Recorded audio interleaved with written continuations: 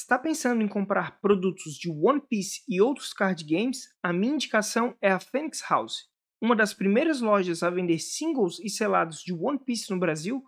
Na Phoenix você encontra garantia de qualidade com ótimos preços. Use o cupom disponível nesse vídeo para economizar e apoiar o canal. Confere aí. Fala rapaziada, Maicon aqui, bem-vindos a mais um vídeo e hoje trazendo um conteúdo super especial de One Piece Card Game. Dessa vez nós vamos falar sobre o evento que acontece antes do lançamento de cada set, chamado Pre-Release. Eu tive a oportunidade já de participar de 3 Pre-Releases aqui na Europa, onde eu moro, em Portugal. Eu participei do Super Pre-Release e do Pre-Release de OP02 e OP03, e agora pela primeira vez nós teremos no Brasil um evento de Pre-Release para o lançamento do set de OP04 chamado Kingdoms of Intrigue. Eu sei que tem muita gente bem ansiosa para esse evento e muitos me pediram para fazer um vídeo explicando de como ele funciona, então hoje eu estou trazendo um vídeo para explicar de maneira geral como que funciona o Pre-Release e ainda até terça-feira mais ou menos eu quero lançar mais um vídeo para explicar quais são as cartas que você deve selecionar para jogar o evento do Pre-Release.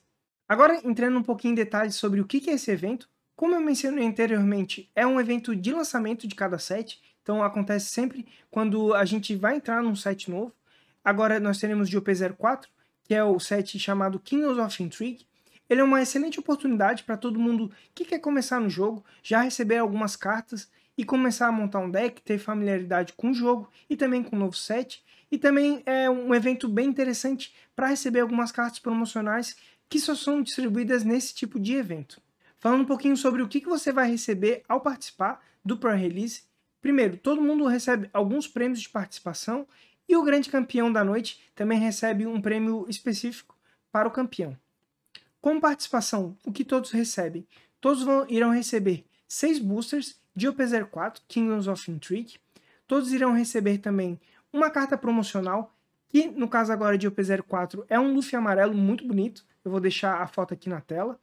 E também todos recebem um Booster Pack, que é um booster diferente. Ele vem apenas 2 cartas, que são cartas comuns ou incomuns de OP04, mas a diferença é que eles têm uma escrita, um stamp escrito Pre-Release. Então também é a única oportunidade que você tem de receber esse tipo de premiação promocional. E reservado ao grande campeão da noite, ele receberá uma carta do Luffy, que é o mesmo personagem que todos irão receber como prêmio de participação, mas essa carta campeão, ela tem a escrita Winner, esse stamp, e também ela é uma carta foil, muito bonita, uma carta mais exclusiva, mais seleta, com certeza ela vale mais, tem um preço melhor de mercado, porque apenas os campeões do Pre-Release irão recebê-la.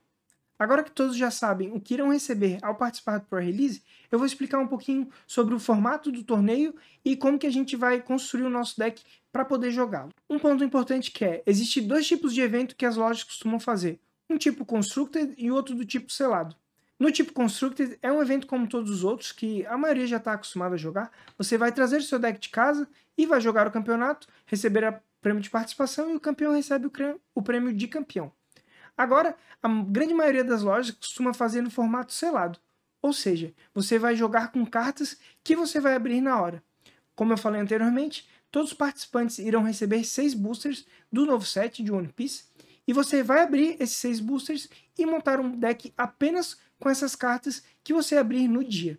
Particularmente eu acho mais divertido jogar nesse segundo formato, montando o deck apenas com as cartas que você abrir na hora, porque foge um pouquinho dos torneios normais que nós estamos acostumados, e é um formato diferente, é divertido de jogar, e não é sempre que a gente joga, então acho que vale bem a pena tentar de vez em quando esse tipo de formato.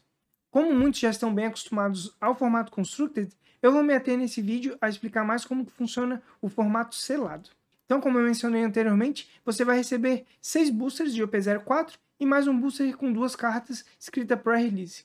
Você vai abrir todos esses boosters e poder montar um deck com 40 cartas que sairão desses pacotes. Não pode trazer nenhuma carta de outro set e nem adicionar nenhuma carta além dessas que você abriu.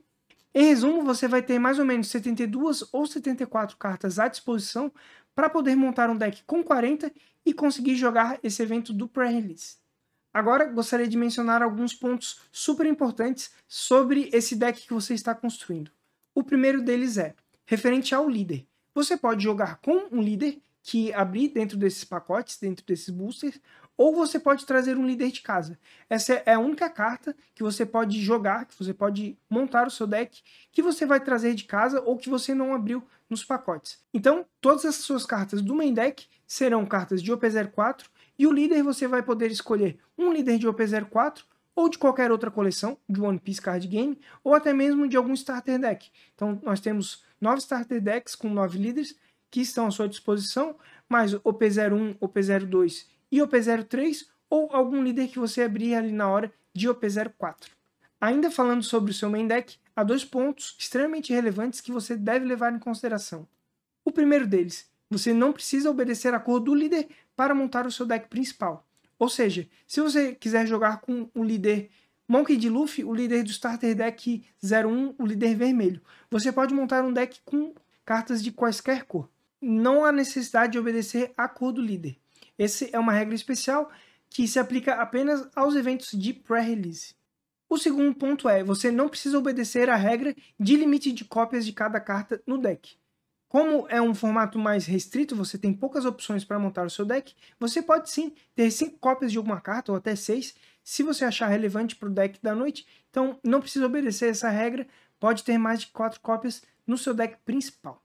É bem importante que você traga as suas cartas de dom de casa, para que não falte na hora, e assim você vai ter um deck com um líder que você traz de casa, um deck de 40 cartas que você abriu na hora, não precisa obedecer a cor do líder e também não precisa obedecer o número de cópias de carta no deck, e os dons é bom que você traga de casa também.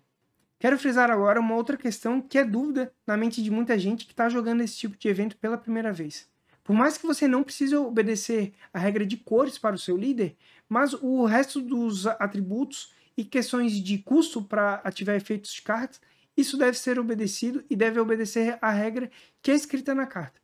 Por exemplo, se você quiser jogar uma carta que exige que o seu líder seja do tipo Big Mom Pirates, você é obrigado que o seu líder seja Big Mom Pirates. Por mais que você está misturando ali cores no seu deck, pelo menos a questão dos tipos deve ser obedecidas para pagar efeito ou custo de qualquer carta em jogo, seja uma carta do seu líder, seja uma carta evento ou mesmo carta de personagem. Até a próxima terça-feira eu quero lançar mais um vídeo explicando quais são os líderes que se adequam bem a esse formato do pré-release e também quais são as cartas que você deveria escolher, levando em consideração o OP04 Kings of Intrigue. Então fica de olho no canal, que eu quero trazer mais esse conteúdo para vocês.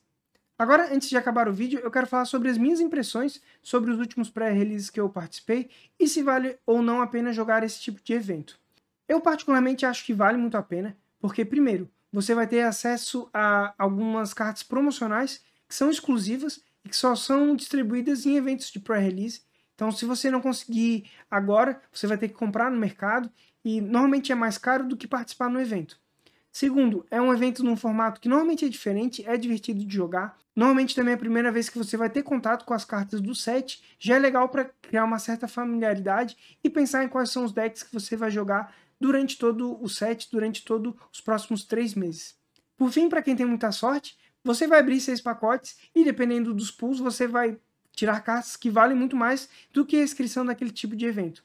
Lembrando que você vai montar um deck com 40 cartas, mas todas as cartas dos pacotes que você abriu são suas. Então, por mais que você abra uma carta que seja muito rara, mas que não encaixe no deck que você vai jogar na noite, aquela carta é sua e você vai poder ficar com ela na sua coleção, poder vender ou jogar em algum outro deck no futuro. Então, eu acredito que sim, vale bem a pena participar de 1 ou 2 eventos de pré-release, se você puder, se você conseguir. Se você ficou com alguma dúvida sobre pré-release, deixa um comentário aqui que eu vou ter o prazer em responder. E lembrando que eu vou estar lançando um vídeo nos próximos dias explicando quais são os líderes e quais são as cartas que você deve selecionar para montar o seu deck para jogar no dia, no evento selado. Se você gostou do vídeo, já deixa seu like, se inscreve no canal e ativa o sininho para não perder nenhuma notificação. Vejo vocês na próxima. Valeu!